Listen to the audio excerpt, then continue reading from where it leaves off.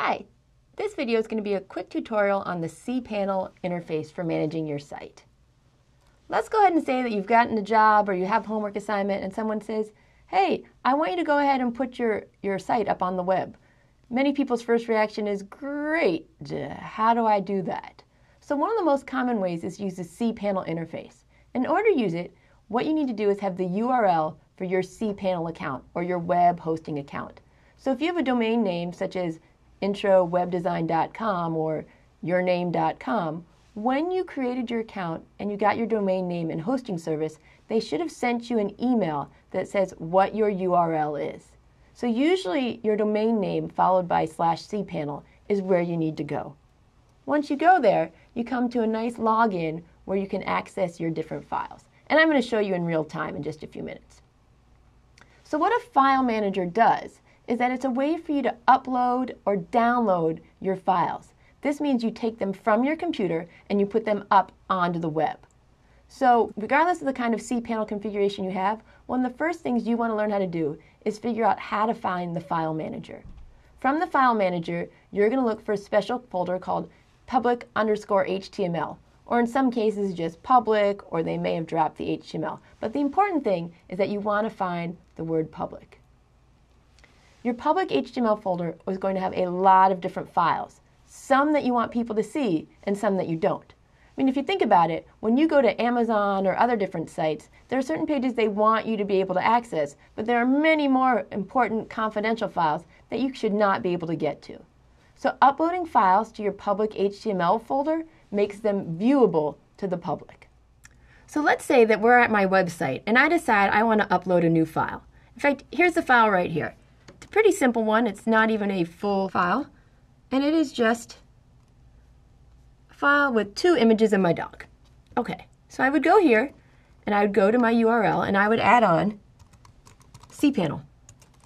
What should pop up from here is a username and place for me to enter my password. Now, if you're not sure what your username and password are, just make sure to go back to the email that your hosting service sent to you. They'll tell you what it is. So once I log in, you tend to have a fairly familiar site set up when you're using cPanel.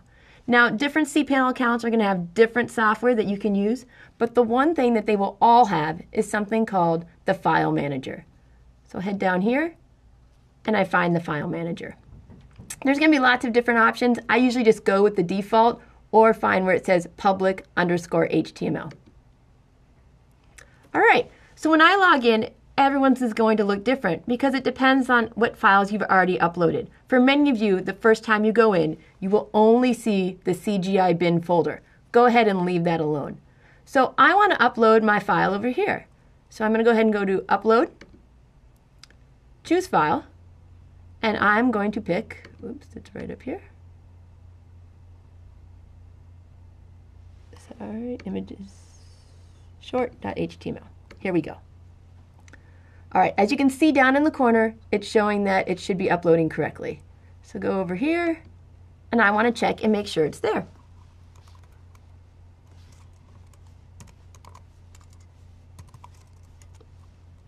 Oh, it didn't work.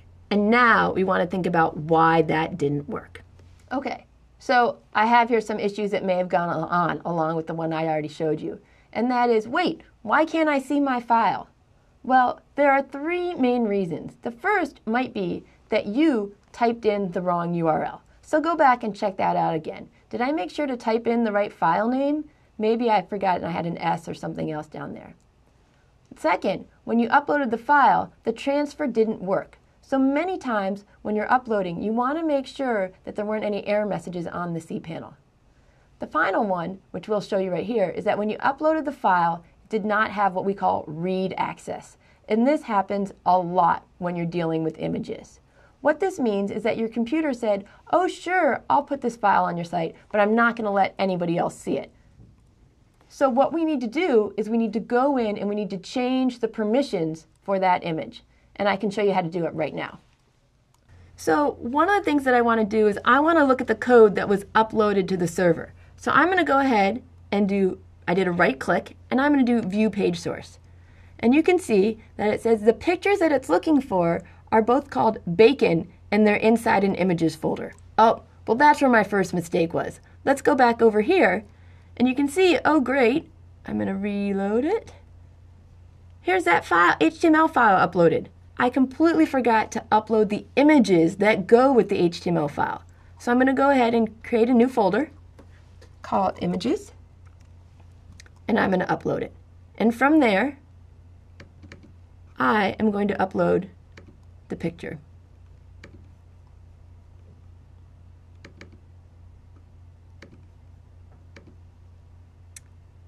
Great. So let's go over and check and see how we're doing. Oops, that's not the right one. I'm going to refresh it. Oh great, look, it worked for one of my files, but not the other. So let's look at that source code one more time. And you can see that I put in an intentional mistake. When you're working locally, when you're creating files on your C drive or your desktop, your browser is very nice. It's kind of like the helicopter parenting of browsers. And it'll say, oh, I know what she meant. So here, I put the wrong file extension. I used capital JPG instead of lowercase. So while it was great for then, that's not so great now. So what I want to do is I want to go back over here, go up one folder.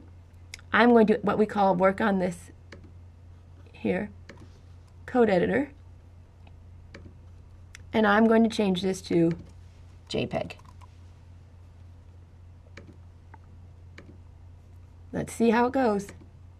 Great, now our pictures are working. So what you may notice is that I went in and I changed my file it was on the server. There are two different ways to change your files. One is you can edit your files via cPanel, but I don't normally do that. Instead, what I like to do is I like to work locally, which means I only change my files when they're on my laptop or my desktop. The reason that I don't like to make changes on cPanel is that, first of all, the changes are immediately public. So if you put in a typo or something you didn't mean to have, it's out there and you can't really fix it. Secondly, there's less opportunity to test and debug. So sometimes during my lectures, I may show you that I'm working on files on cPanel, but I really avoid doing that. So at some point, you are more than likely to be using cPanel to upload files to your server. Different versions of cPanels are going to offer different tools depending on if you're using a paid or a free site. Even among paid sites, there are many different variations. One of the things that you should do if you're interested in becoming more of an administrator is look into the different administrative tools that cPanel often offers. There are emails accounts, database management, and cron jobs. Cron jobs are one of my favorite because I teach all my freshmen how to have their email automatically sent to their mothers at 9 a.m. saying they're studying hard. An alternative to using cPanel is to use something such as SFTP to transfer files or other file transfer protocols. But the important thing to do is to learn that when you're using cPanel, you're going to make little mistakes and little things aren't going to work. The important thing to do is to relax, go in, and follow the 3 steps I mentioned. Make sure you uploaded the file, make sure you don't have any typos, and make sure that you have the permissions set to the way they need to be. If you do that, you should be fine.